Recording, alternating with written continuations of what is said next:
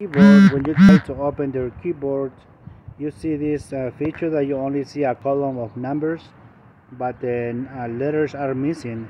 Let's go really quick, and at the bottom right of your screen there is a keyboard icon. I'm gonna touch here and show apps dictado por voz. Gboard, I'm gonna leave as a Gboard. Now go back and press the ABC key. Now press the world icon, and now your keyboard has been restored one more time. So just keep that in mind, okay? And in case that happens in the future,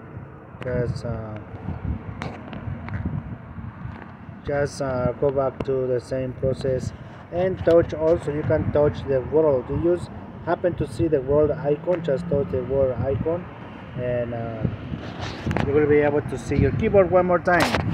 Hey, thank you for choosing my video. Let me know if you have any questions, and don't forget to subscribe. Thank you.